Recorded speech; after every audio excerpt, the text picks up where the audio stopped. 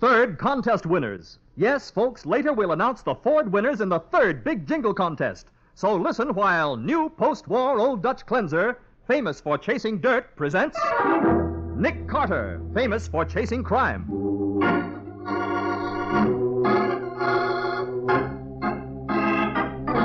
Every week at this time, two great names are joined as new post-war Old Dutch cleanser brings you one of the most resourceful and daring characters in all detective fiction, Nick Carter, Master Detective.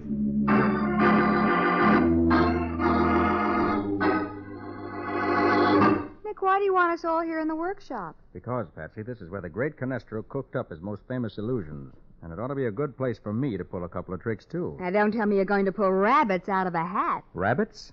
No, Patsy. A killer, I hope.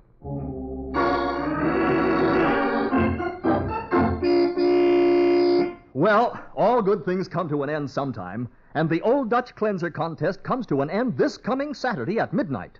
This is the last week to enter and win a brand new 1948 Ford sedan or a share in the big cash prizes. If you've put it off so far, enter now. If you've entered before, enter again, because your chance of winning is still just as good as anybody else's. And it's so easy to win. All you do is supply a winning last line for this jingle. Listen. For faster cleaning with new ease, just say, new post-war Old Dutch, please. With activated seismatite, ta-ta-ta-ta, ta-ta-ta-ta. Remember, all we want is a last line, something that rhymes with seismatite. Get a pencil and paper handy, and later on I'll give you a sample last line to go by. Just a few minutes' time might win you a brand new super deluxe Ford V8 four-door sedan or a crisp new $10 bill. Somebody's going to win, and it might as well be you. Get your entry in now, tonight. Each entry must be accompanied by the windmill pictures from 2 labels of Old Dutch Cleanser. Mail to Old Dutch Cleanser, Box U, Chicago 77, Illinois. That's Box U, Chicago 77, Illinois. Entries must be postmarked before midnight this coming Saturday. It's your last chance, so get going.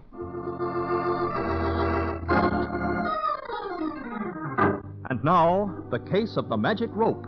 Today's adventure starring Lon Clark as Nick Carter, brought to you by new post-war Old Dutch Cleanser.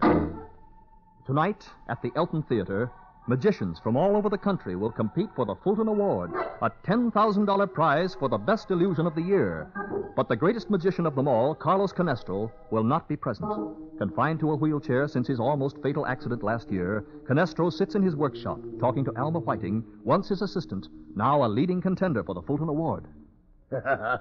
You know, Alma, I suggested the idea of the Magician's Award to Mr. Fulton myself, but I did not think he would take me seriously. Why not? He can afford it. With all his millions, he certainly can. Funny how so many people take up magic as a hobby, isn't it? With Fulton, it is more than a hobby. It is an obsession.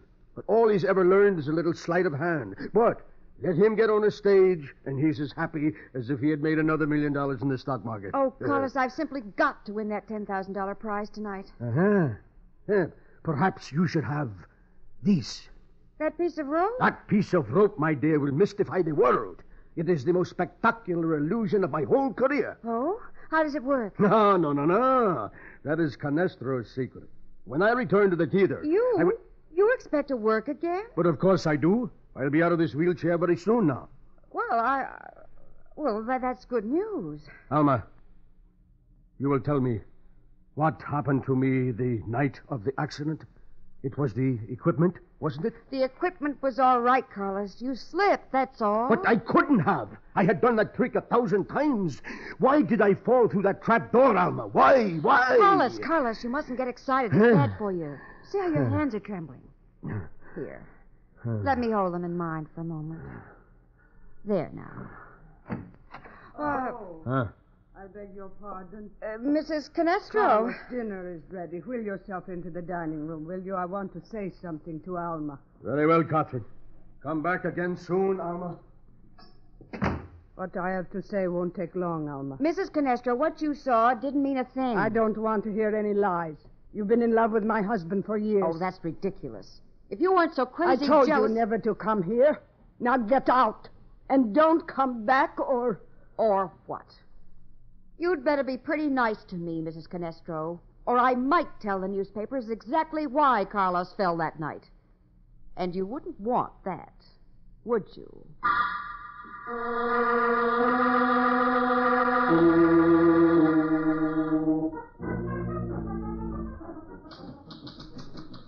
How you doing, Patsy? That's the end of it, Nick.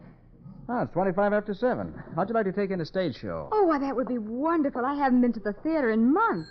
Oh, I'll answer it. You get your hat. Right. Nick Carter speaking. Who? Oh, yes. I see. Yes, I'll be right over. Oh, Nick. No show? Nope. Not even any dinner. That was Mrs. Canestro, wife of the great magician. Well, what did she want? She wanted to tell me that her husband's been stabbed.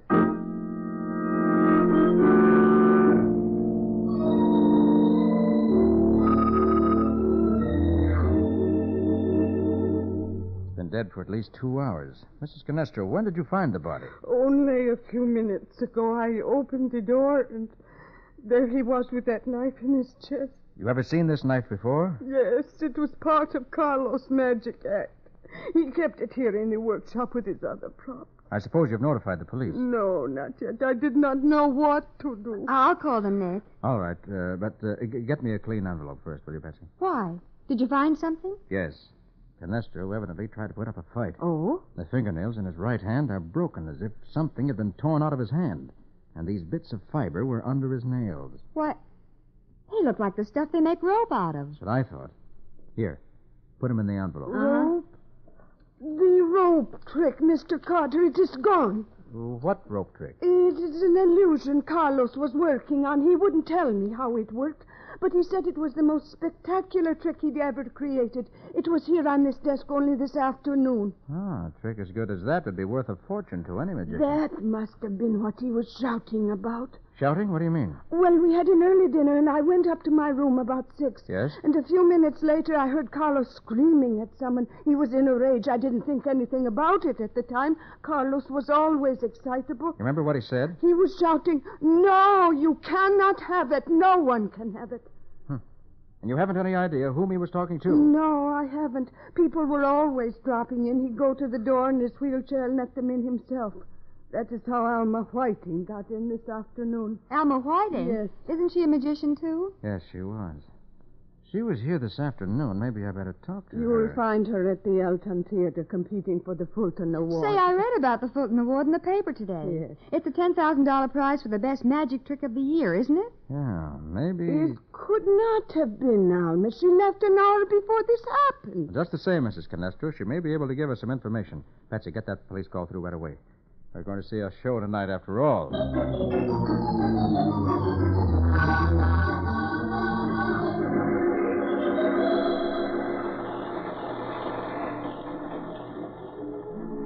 I beg your pardon, Mr. Fulton? Who let you into my box? I distinctly told the My usher... name's Nick Carter. Nick Carter, the detective? That's right. This is my secretary, Patsy Bowen. How do you do? Well, I'm happy to meet you both, I'm sure, but what are you doing here? I'd like to talk with one of your performers, Alma Whiting. Thought perhaps you could tell me when the best time would be. But Elma's on in a few minutes. Is it something urgent? It is, if you call murder urgent. Murder? Carlos Canestro was stabbed to death about 6:30 this evening. Canestro? Stabbed? I can't believe it. Sorry, but he was. And Miss Whiting seems to be the last person who saw him alive. Mr. Fulton, tell me, have any of the magicians done a rope trick here tonight? A rope trick? No. Canestro dead, the greatest magician the world has ever known, dead. Well, can you take us backstage and introduce us to Miss Whiting? Oh, certainly. I'll take you back just as soon as Marvello finishes his act. He's nearly through. I have to stay and judge the contest tricks, you know. Thank you. Thank you. And now, ladies and gentlemen, watch closely, please. This is the contest trick coming I up now. call your attention to this very familiar object I hold in my hand. A common, ordinary piece of rope. Hey, Nick. About 8 Do you feet long. suppose Now, that watch rope could be the very one? Oh, no. closely, please. But I hope to find out before long.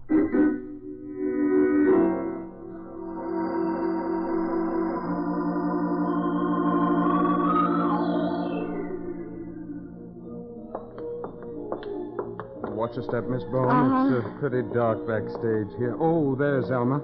Elma, Alma. Yes, Mr. Fulton? This is Mr. Carter and Miss Bowen, Alma. Hello, how do you do? Alma, How do you do? something terrible's happened. Canestro is dead.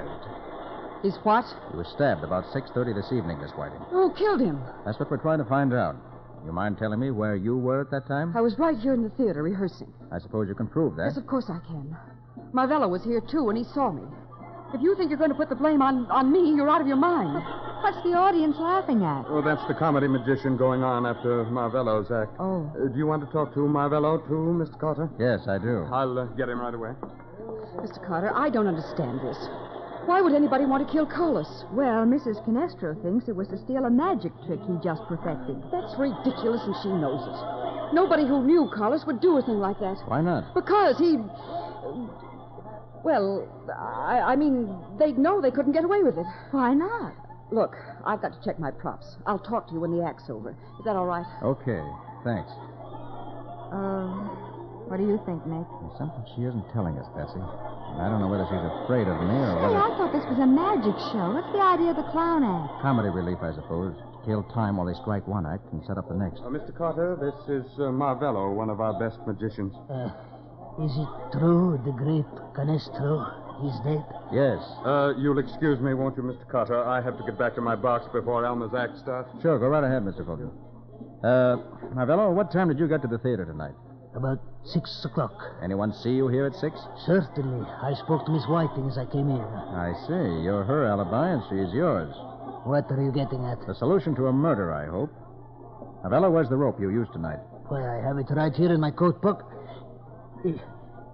That's funny. Now, don't tell me it's disappeared. No, of course not. Oh, here it is in my left pocket. I thought it was in the right one, that's all. I see. Mind if I borrow it? Borrow my rope. For what? I'm sending it to the police laboratory. Police? Maybe this is the rope that'll kill Canestro's killer.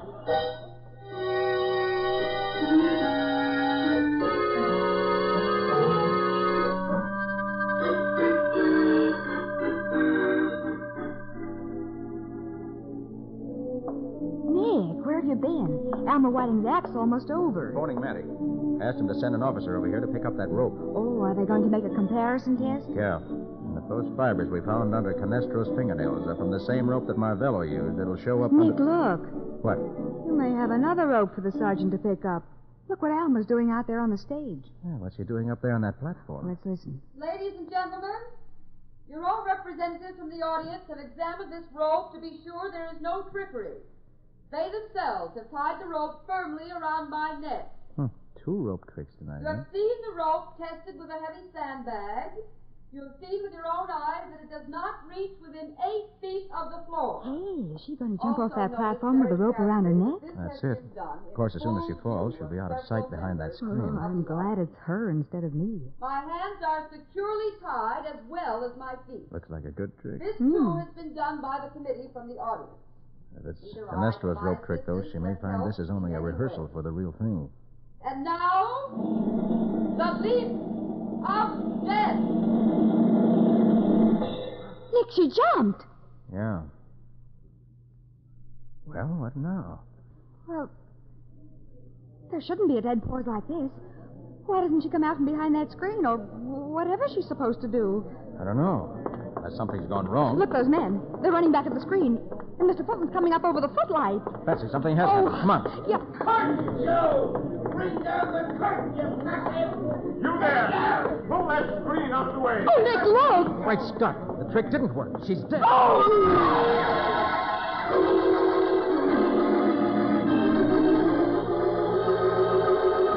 At the end of a rope, the rope which she hoped would win her the $10,000 Fulton Award, swings the lifeless body of Alma Whiting. We'll see what happens in just a minute.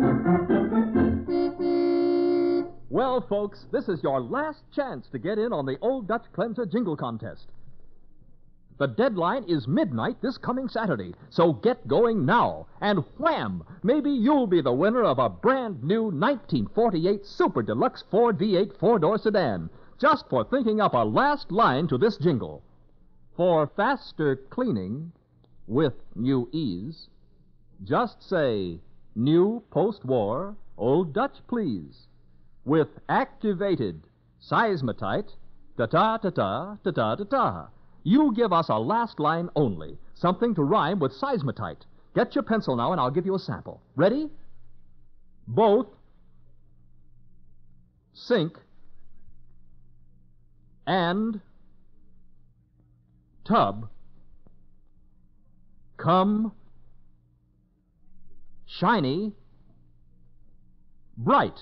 That's not a winning last line, just a sample. Get a handy entry blank from your dealer or use plain paper. Mail to Old Dutch Cleanser, Box U, Chicago 77, Illinois. Got that? Box U, Chicago 77, Illinois. Include windmill pictures from 2 labels of Old Dutch with each entry. Any resident of continental United States may enter, except Cudahy employees, their advertising agency, or families. Entries are judged on originality, suitability, and aptness, must be the work of contestants and submitted in their own name. Judge's decision final, all entries become Old Dutch property. Duplicate prizes for ties. Remember, Saturday midnight is the deadline. Get your entry in now. Now, back to the case of the magic rope. Today's adventure with Nick Carter, brought to you by new post-war Old Dutch Cleanser. As the police clear the theater, the body of Alma Whiting is lowered to the stage, and Nick Carter begins his investigation. She's dead, all right. Her neck's broken. But, Nick, what happened? What went wrong? I don't know. Hey, does anybody here know this trick? How it was supposed to work? Yes, I do. Oh? Who are you? I'm Sam Foster. I do the comedy clown act. Well, what was the trick she tried to do? Well, she was supposed to jump off the platform onto the stage. But the rope was too short for her to reach the stage. I was watching when they tested it with the sandbag. I know, but there's about 5 foot of slack concealed in that crossbar the rope hangs from. Oh. Alma could release it by stepping on a foot switch on the platform. Then when she hit the floor, she could grab the rope and yank it tight with her hands to make it look as though she was suspended in midair. Uh-huh. The audience couldn't see her behind the screen, of course. But her hands were tied. Oh, no. She got them loose during the patter before she jumped. Now, my part of the act was to come up through the trapdoor in the stage and take her place. Oh, I see. Then she'd step out in front, pull away the screen, and instead of Alma being suspended there, the audience would see me in this clown suit hanging from the noose by my feet. The whole thing took only about 5 seconds. Then the trouble must have been with that foot switch that was supposed to release the extra rope. Yeah, something must have gone wrong with it. Oh. Show me that switch, will you? Sure. Works by electricity. Here, see this wire running up the back of the platform to the... Hey, look. Nick, the wire's been cut. Well, for the second time tonight, Patsy, we're face to face with murder.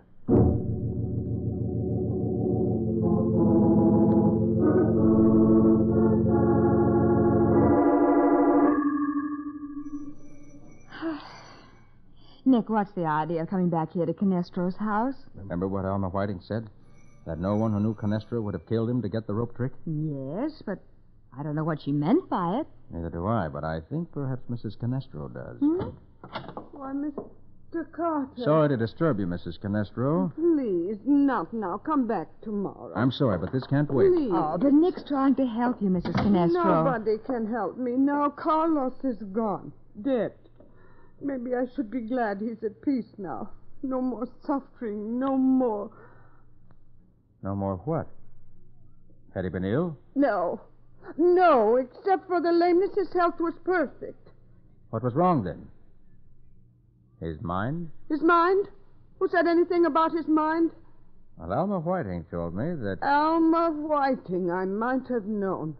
Look, Mrs. Canestro, your husband was a famous man, a public figure. You can't hide important facts about a man like that. But I had to.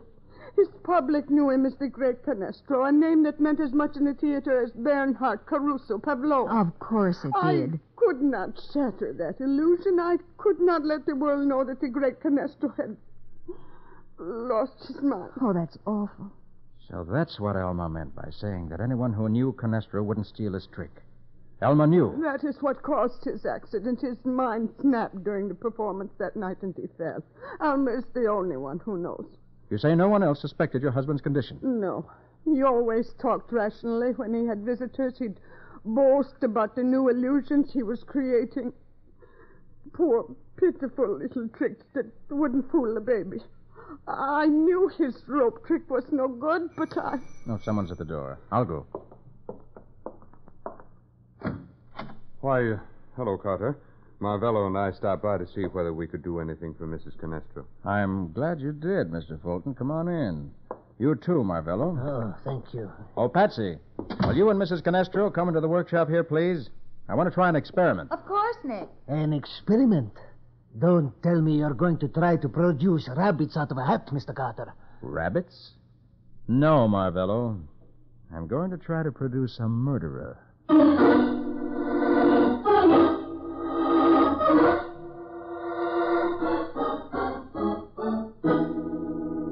You mean you got us all here in the workshop just to tell us Canestro's rope trick was worthless, Mr. Carter? Well, I thought you might be interested in knowing it was worth about 50 cents, the cost of the rope itself. Then that proves I did not steal it. You saw my rope trick. You heard how the audience applauded. Marvello, I got a report from the police laboratory on that rope you used tonight.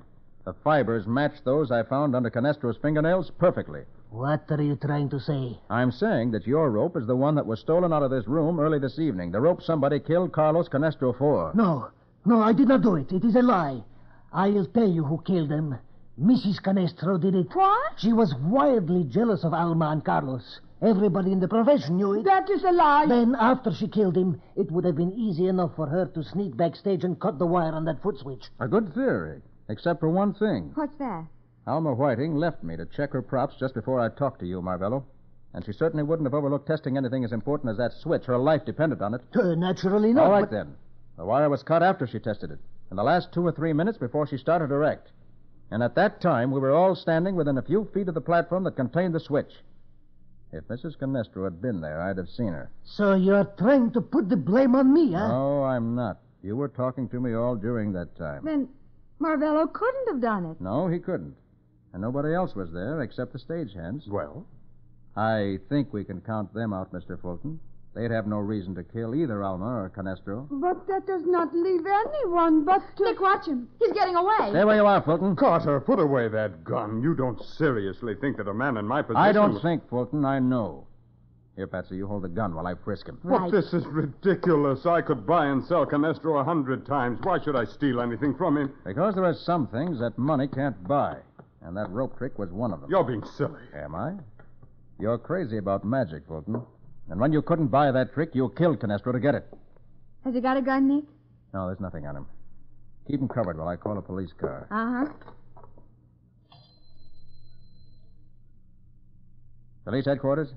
And hurry. Oh, Patsy. Yes, Nick? Patsy, well, look at me for a minute. Yes, Nick? Can you see any... Thanks. Oh, Nick! He got the gun away from me. Yes, thanks for looking at Carter instead of me, Miss Bowen. Now put down that phone, Carter. Okay.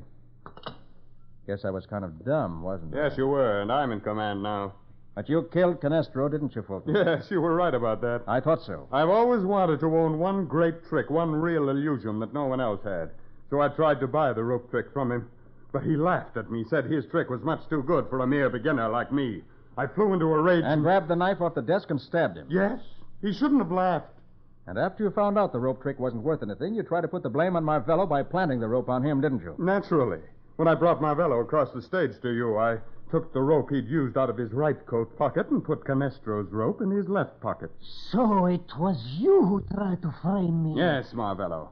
Even Canestro couldn't have done a neater bit of sleight of hand than that. What about Alma, Fulton? When I switched the ropes on Marvello, I looked up and saw her watching me, so there was nothing else I could do. Oh. All right, what's your next trick? A disappearing act? Exactly. I'm going to lock you all in here while I take my leave. Stand away from that door, Carter. Sorry, Fulton, I'm not moving. Get away from that door. I'll put a bullet in you. You're not leaving this room, Fulton. Oh, Nick, please, he means it. I know he does. And so do I. All right, if that's the way you want it.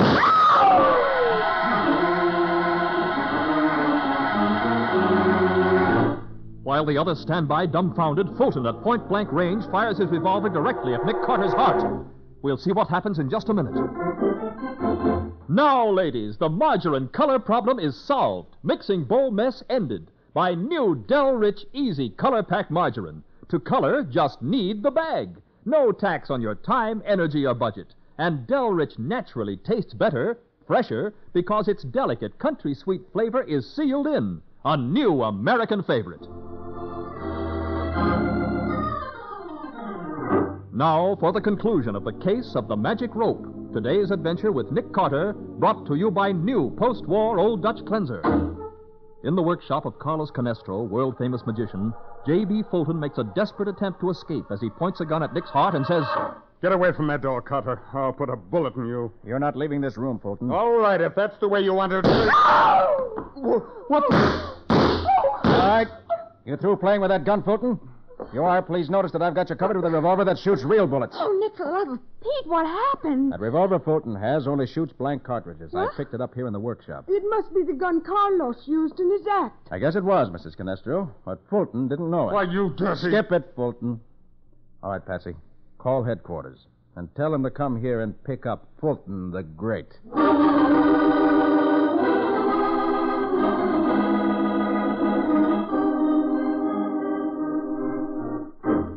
Nick, when are you going to tell me about that gun trick? Oh, that?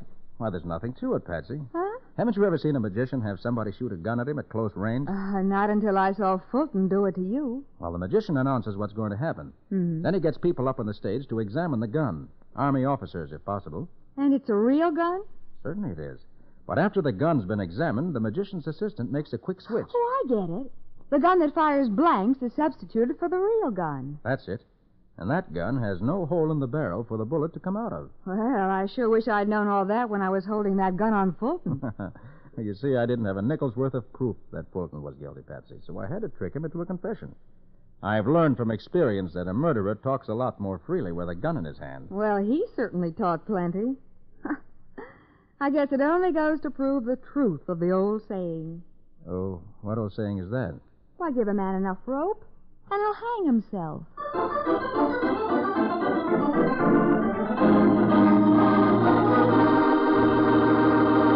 And now, the winners of the 4 1948 Super Deluxe Ford V8 four-door sedans in the third new post-war Old Dutch Cleanser Jingle Contest, which closed March 13th.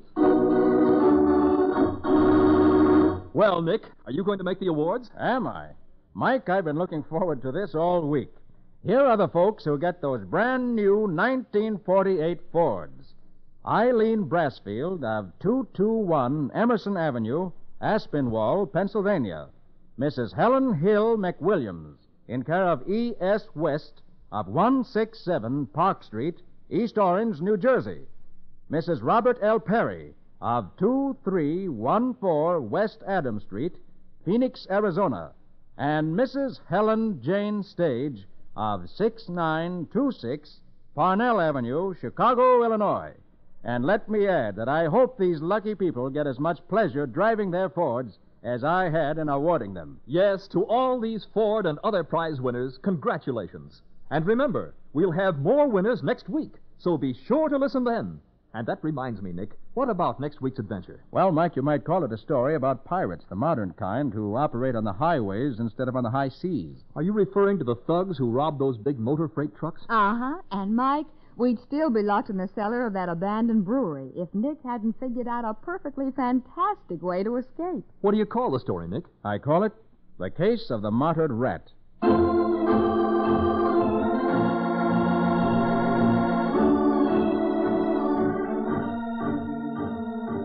Nick Carter, Master Detective, is presented each week at this time by the Cudahy Packing Company. It is produced and directed by Jock McGregor and is copyrighted by Street and Smith Publications, Incorporated. Charlotte Manson is featured as Patsy. Today's script was written by Evelyn Goodman and Jim Parsons. Original music is played by Henry Silverne. This program is fictional, and any resemblance to actual persons, living or dead, is purely coincidental. This is Michael Fitzmaurice saying, when minutes count, use new post-war Old Dutch Cleanser.